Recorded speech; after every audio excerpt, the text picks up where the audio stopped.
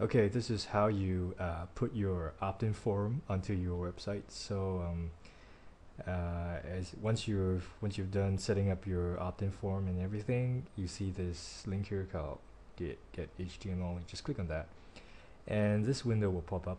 And you have two ways which you can paste your form onto your website. First one is using JavaScript, and the other one is using HTML. Okay, so it's up to you which one you want to use. I usually go with HTML because I like to customize my forms a little bit more, but it's up to you. Okay, so I'll just use the HTML example. So you just want to select all the code here and just copy it.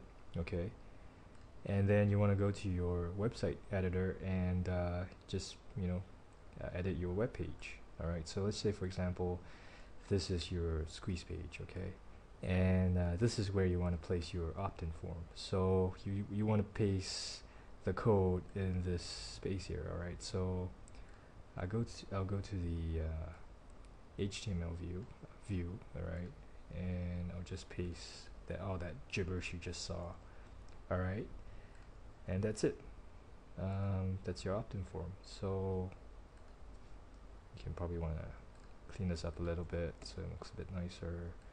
Alright, so and that's it. That's your opt-in form.